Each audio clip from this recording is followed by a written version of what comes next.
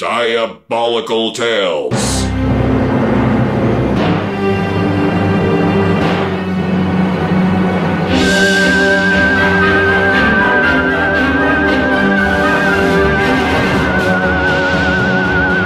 Starring Jack Ferguson in another exciting story of dangerous intrigue, fantastic adventure, and sinister circumstance. Diabolical Tales.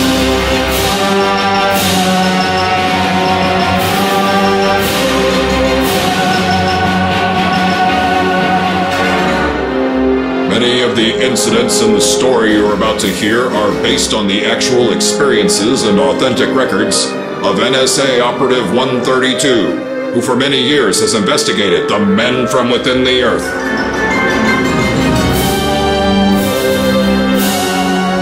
Here is our star, Jack Ferguson, as Operative-132. My name is not important, but you can call me Operative-132, or just O-132.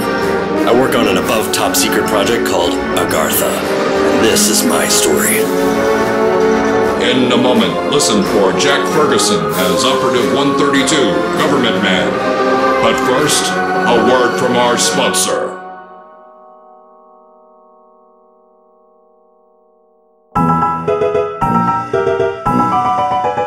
For a man like me, there's nothing better than a good cold beer. That's why I drink Von Schlotz Pilsner beer. It's a man's beer. Wait, I like Von Schlotz too! You do? Yes, it's true. Women have discovered the secret of men's supreme satisfaction by enjoying the cool, mellow flavors of Von Schlotz Pilsner beer. And for you ladies who have yet to discover the secret steps, here they are. Step 1. Pick up a package of Von Schlotz Pilsner beer from your local store. Check. Step 2. Open a bottle of this fine Pilsner beer and inhale its intoxicating aromas. Check. Step 3. Take a nice big taste of its cool, mellow smoothness. I love it. Yes, now both man and ma'am can enjoy Von Schlotz Pilsner beer. So men, tell the special ladies in your life to pick up a case of Von Schlotz for just the two of you. Will do. And now, Diabolical Tales. This above top secret report from Project Agartha is marked the Pentagon Incident.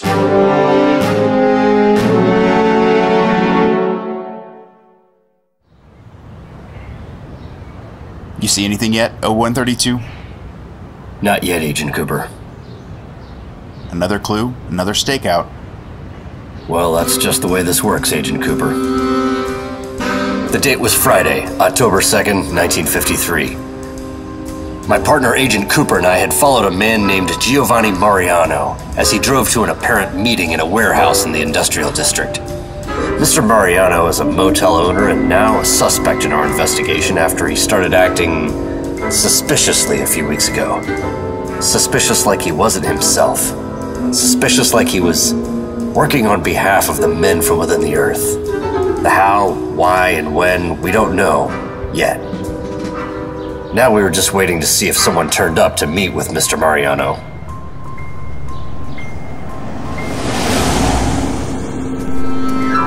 A 1949 Mercury coupe drove past us and pulled up next to Mariano's parked car. A man in a black fedora and trench coat climbed out. He glanced around, apparently not noticing us, before slowly walking toward the back door of the warehouse. Okay, who's this guy? That's not Zanth. I don't know, but there's something familiar about him. And as the man closed the warehouse door behind him, I remembered. All right, I saw this man at the Avalon Motel a few weeks ago. Same fedora, same Mercury coupe. He left right before I noticed Mariano acting strangely. We should go I'm gonna go in. What I want you to do is stand watch. If I'm not back in 20 minutes, just wait longer. All right.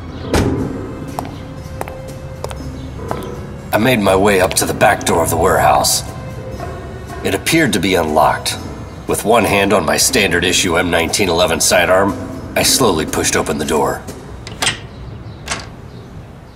Inside there was a hallway. I could hear some murmuring voices coming from an open door down at the end of the hall. so I carefully made my way toward it, leaning against the wall. And as I approached the door, I could see the man in the black fedora standing in the room with Mr. Mariano. They will expect more from you in the future, Zivor. We will succeed, of course. Master Sun needs you to get word to Zanth immediately. He is to stand down on his attack against the home of the surface dweller called General Burton. Zanth is attacking General Burton's home? We still don't know where General Burton lives. The address we had listed turns out to be the Pentagon. The Pentagon? That is the surface dwellers' military headquarters, Zills. Which is why we need you to tell Zanth to stand down. We don't think he is aware. What about the surface dwellers, Operative-132 and Agent Cooper? Zanth has already sent a sample of Operative-132's deoxyribonucleic acid to the core. We do not have a sample from Agent Cooper. It was lost with Zong. So we need Operative-132 alive for now. But his sidekick is expendable. Zanth already knows this. Understood, Zills. They were coming near. I backed away from the door and tightened my grip on my M1911 sidearm. I will go out first. I need to make contact with Master Sun. I edged around into another open door and watched as this man in a black trench coat and fedora, apparently named Zills, walked toward the door. He turned around briefly and I could make out that he had black sunglasses. I waited for a moment and then slunk out into the hallway. After I heard the Mercury coupe start up, I carefully opened the door to see Zills driving away. I quickly walked back to our waiting car. What happened to 132? Did you get the plates on that Mercury coupe? Yeah. Alright, his name is Zills. We'll deal with him soon enough. Mariano's real name is Zivor, and he's supposed to go meet up with Zanth. Oh, criminy. How many names can they possibly have that start with a Z? Apparently enough for an entire civilization, Agent Cooper. Mariano was starting up his own car, so we ducked as he pulled a U-turn and drove past us. After a few seconds, we turned around and started following him. Meanwhile, I was trying to get Agent Cooper up to speed on what I overheard. They were saying something about a something nucleic acid sample from me. They didn't have a sample from you as it was lost with Zong. So that tells me when they use their electro-incinerators to stun, they also collect some kind of biometric sample of the victim or something. Dinucleic acid? I don't have any dinucleic acid in me. I don't know, but it makes sense somehow. And when I encountered Zanth in the automat last summer, he said they wanted me alive, and that's when he stunned me. Did they say they needed me alive too? Nah, they said you were expendable. Well, they're expendable too. All this tells me is they're saving something else for me. But they can kill you, incapacitate you, and now copy your, genetics. I gotta stop them. It's a measure of national defense. We followed Mariano for several miles before realizing he was turning out towards the countryside of Maryland. There weren't many other cars out here, and we'd been on him for approaching 40 minutes. I started to back off a little and noticed he also slowed down, and then turned off into a dirt road leading into an apple orchard. He dropped out of view. Where's he going? Do we follow him? I'm gonna drive by slowly. As we approached the dirt road, I could see Mariano had parked his car and was opening the door. He climbed out and turned toward us. He closed his car door and took a few steps toward the road. He sees us, 0132. Yep. Okay. I got this. Just watch him. Affirmative, 0132. Both Agent Cooper and I climbed out of the car and started walking towards Mariano. When we were about 20 feet out, he spoke. Mr. Maplethorpe? From the motel? Why are you following me? It's time to drop the front, Benny. Why do you keep calling me Benny? You're not Giovanni Mariano, you're Zivor, an imposter from within the earth. You're not Mr. Maplethorpe, surface dweller. You're Operative-132. I want to know what you've done with the real Mr. Mariano. I want to know what you people are doing around Amalgamated Technologies. And I want to know what this plan to attack the Pentagon is all about, Benny. Stop calling me Benny. I kill you. He pulled an electro-incinerator out of his back pocket and was wildly waving the thing at us. Both Agent Cooper and I pulled out our standard-issue sidearms at the ready. Drop your weapon, man in black! You can't kill Agent Cooper here, and Zills said you weren't supposed to kill me. And this seemed to change something in his expression. He knew he was caught, and I was already beside myself with excitement to finally cut one. Drop your weapon! We're not gonna ask you again, man in black! He suddenly turned his electro-incinerator away from us and turned it toward his own head. You stay away from my family, surface dwellers. Understand? Wait! He did it. The electro-incinerator dropped to the ground where he stood, and any chance we had of proving this just turned to dust. Damn. Oh, well... Get that, doohickey. But 0132, what about Zanth at the Pentagon? They can't seriously think they're going to try to do some kind of attack at the Pentagon. You're right, Agent Cooper. Because they're not going to do it. We're going to be there to stop them. And we're going to capture them. We need to prove that the threat posed by the men from within the Earth is a very serious one. Let's go. We'll be back with Operative-132 in Diabolical Tales after a word from our sponsor.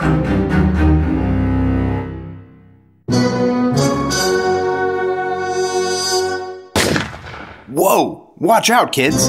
Agent Cooper here, and I need your help to defend democracy, capitalism, and freedom by getting the new Agent Cooper FBI water pistol. When you use one, it's like you've joined an above-top secret project to put the stops on the men from within the communists. Included with each water pistol is an official FBI identity card signed by Director J. Edgar Hoover himself, and a special secret letter from yours truly, giving you highly classified instructions for how to use it. The suggested retail price is $2.49. So ask your mom or dad to purchase your very own Agent Cooper FBI water pistol. It's your civic duty.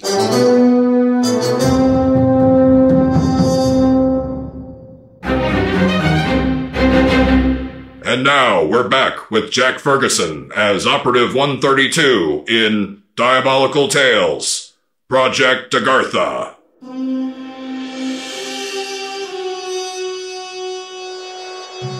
There I was, sitting in the parking lot of the Pentagon with my partner FBI Agent Cooper, waiting for a supposed attack by the man from within the Earth known as Zanth the Feared. We'd been there 2 hours already. Not that many cars are parked out here. It's after hours, Agent Cooper. Even the United States military has to sleep. Looks like a storm coming in. Sure does. So before Mariano killed himself... Zivor, not Mariano. Okay, sorry. Zivor. Before Zivor killed himself, he warned us to stay away from his family. What do you think he meant? I'd guess he meant what he said, Agent Cooper. But he and his family own the motel. The guy who died was an imposter. I can't imagine the family has anything to do with it. But you make a good point. Where is the real Mariano? We'll have to check up on the family later.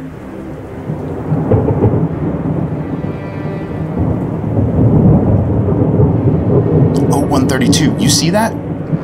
I looked in the direction that Agent Cooper was motioning. There was some movement in a patch of darkness between two lampposts. A man emerged from the darkness. He was a giant. It was him. It's him, Zanth. And Zanth was making a beeline for the south parking entrance to the Pentagon. Agent Cooper looked at me and pulled out his Smith & Wesson .38 Special. Ready? Let's get him. As we started after the man in black, he was just approaching the entrance to the Pentagon. There were 2 Marine guards there. We saw them draw their guns, and then... he vaporized both of them and continued on towards the door. Agent Cooper and I both raised our guns and... our shots missed, but Zanth ignored us and entered the building. Agent Cooper and I tore off into a run after him. We entered the Pentagon to find the main hall empty. There was a dark spot on the wall where I'm pretty sure a guard had been a few moments before.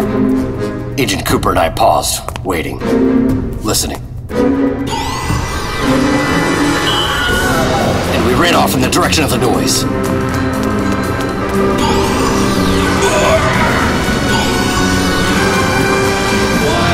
He was ahead of us, and causing quite a stir from the sounds of it. We made it through the E and D ring halls and could see burnt, blackened blast marks on the walls and the floor. Evidence of his presence. I think he's down there.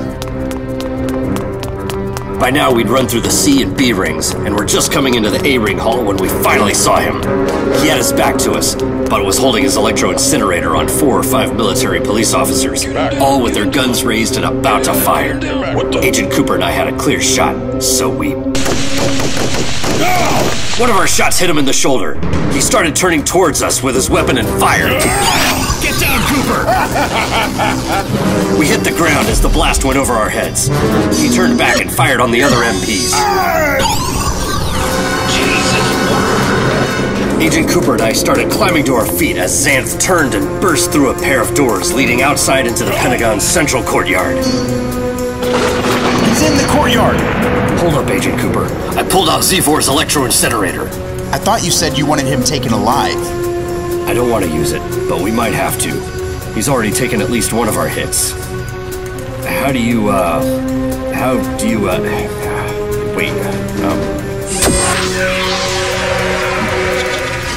I'm going to go around to the right.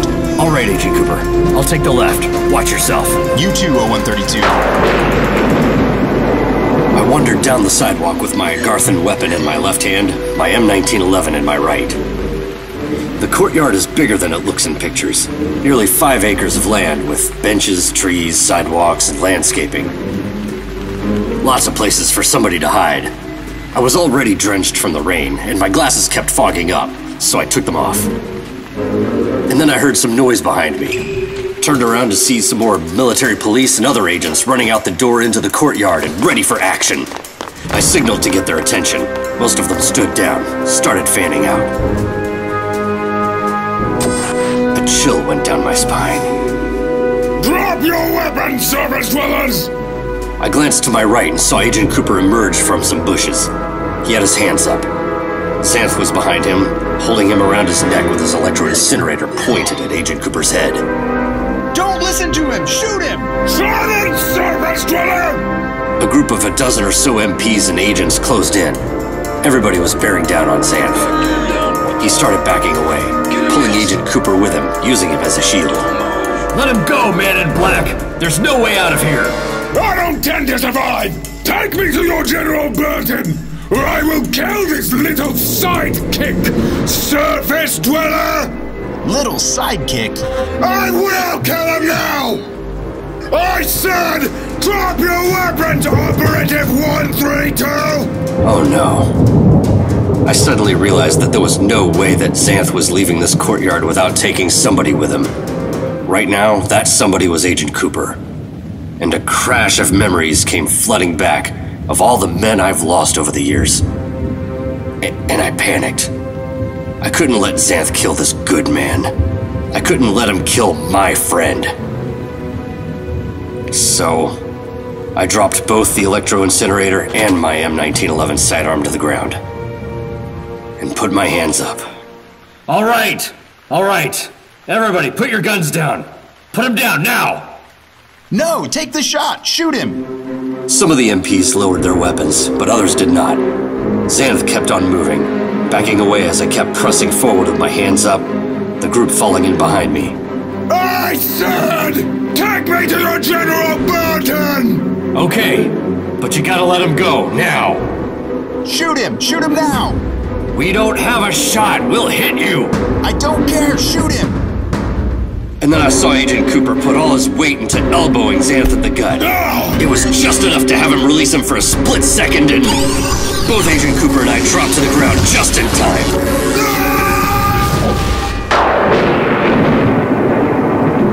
I looked up from the ground to see a young woman in a tan trench coat holding the fallen electro-incinerator. She had taken the shot. I climbed on my feet and checked on my partner. You okay? Why'd you drop your gun, 0132? You could have taken him. Because my friend was in danger, and I didn't want to lose him. But I'm just SC4. Probably not for too much longer, Agent Cooper. A black man in a gray trench coat approached us from the crowd. You guys all right? Yeah. Who's the lady? That's my partner, Agent Young, CIA. Agent? I'm Agent Nicholson, FBI. You're an agent too? Yeah. Like I said, FBI. Huh. All right, Agent Nicholson. The lady approached us and handed over the electro-incinerator. Nice shot, Miss... Thanks. My name is Agent Young. Agent Young, huh? I've never met a G-woman before. First time for everything.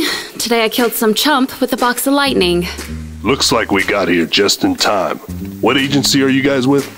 So we exchanged badges and wallets for a moment. Sure enough, this Agent Young worked for the CIA. Turned out she and Agent Nicholson were assigned to search for a possible communist mole working within the Pentagon. So, we were pretty sure our target was in the building. At least he was. Until that massive guy dressed in black came in here with his ray guns. Suspect Ivan got away again. Suspect Ivan? You mean he's your communist mole? We've been trailing him for almost 2 years. Well, looks like we might have more to talk about, Agent Nicholson. And, Miss? You can just call me Agent Young. It's gonna take me a while to get used to calling you that, Agent Young.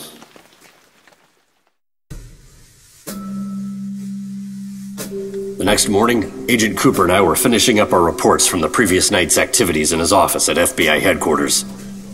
We checked the plates of the 1949 Mercury coupe that Zills had used. Turns out it was a rented car that was returned that morning, paid for by a man who gave them John Doe as a name.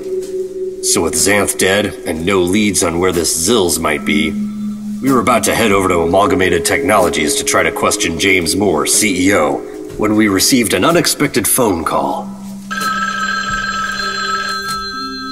Cooper here.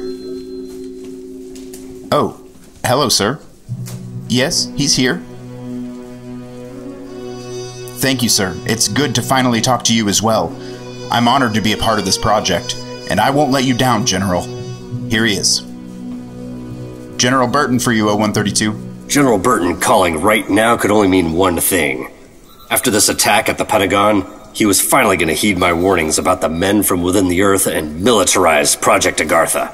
0132 here, General Burton. Operative-132. Good work last night. Oh, you heard about it already.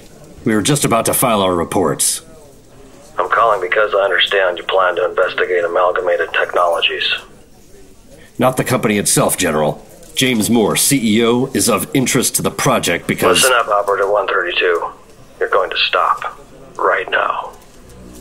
I'm sorry? The government has over $500 million in military contracts with Amalgamated Technologies.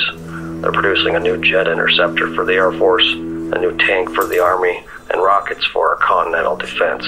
James Moore is directly responsible for most of this. So you're going to stop now, Operative-132. Do you understand? Perhaps you'd care to read my report first, General. You were the target in their Pentagon attack. I'll read it and we'll take note. But this investigation will stay focused on the men from within the Earth and not corporate espionage. We've got enough to deal with right now with Joe McCarthy's goons looking through everything we're doing. General, I'm starting to feel like... Just listen, I've got orders for you. In light of recent events, we want you to find 2 recruits to join your team. In about 3 months, one of them will be going down there. Going down? You mean to Agartha? That's right. If they can plant a mole in our government, then we want one in theirs.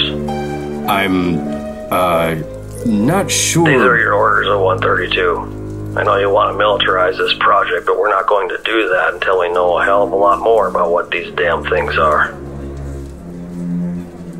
And if they hit the Pentagon again before that, if they come after you personally, then we'll take appropriate steps, so 132. Now, do you have anyone in mind for these new recruits? I think I know a couple of capable people.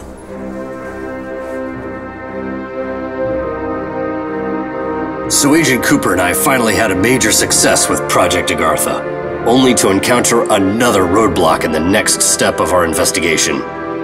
All I could do was submit the reports and hope that the committee would deem the men from within the Earth a sufficient threat. As if what we'd experienced already wasn't evidence enough. Without official permission to investigate James Moore, CEO of Amalgamated Technologies, all we could do was continue along as we had been, with next to no resources. I guess at least now we'll be getting a couple new members of the team. But one thing's for sure, the men from within the Earth are still out there, and I'll hunt them down to expose and or terminate them, or I'll die trying.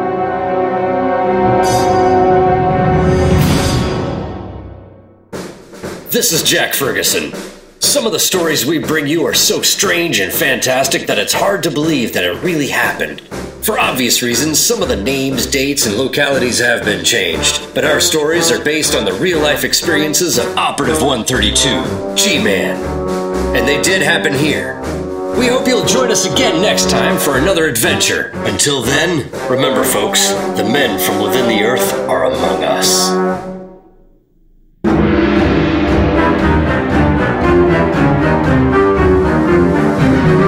This episode of the Diabolical Tales Radio Hour starred Jack Ferguson, Brian Bedell, Steve DeMonico, Paul Warner, Stuart Moyer, Brianna McDowell, Bill Stearns Jr., Troy Sterling Neese, Laura Stearns, Brandon Kane, and Don Guerin as Agent Nicholson. The original score was by Troy Sterling Neese. The mix was by Dan Jeremy Brooks of Apocalypse Cow Studios. It was written by Brandon Kane and produced by Christian Wheeler, Troy Sterling Neese, Don Guerin, and Dan Jeremy Brooks. The Diabolical Tales Radio Hour is presented by Cosmic Control Productions. I'm Don Guerin, and I play Agent Nicholson and Master Zun on the Diabolical Tales Radio Hour. While our show is a lot of fun to create, each episode costs a lot of time and money to produce. So if you like what you heard, please subscribe to the Diabolical Tales Radio Hour on your preferred medium in order to catch new episodes as they're released. And if you have the means, please consider donating to our show at patreon.com/diabolicaltales. Patrons will help us continue to produce the show, and will also give you access to bonus materials and additional content. You can also find us at diabolicaltales.com. Thank you for listening to the Diabolical Tales Radio Hour.